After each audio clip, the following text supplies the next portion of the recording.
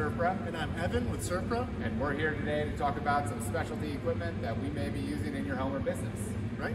So today we have the Hydroxyl Generator, mainly used for fire jobs and some Category 3 jobs, things with air contaminants. Parts of it will include basically what this guy's going to do is create evaporation.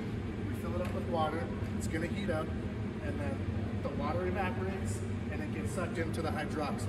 And it's got the UV light on the back of it too, which helps to create that environment. Right, so it's going to sanitize the air.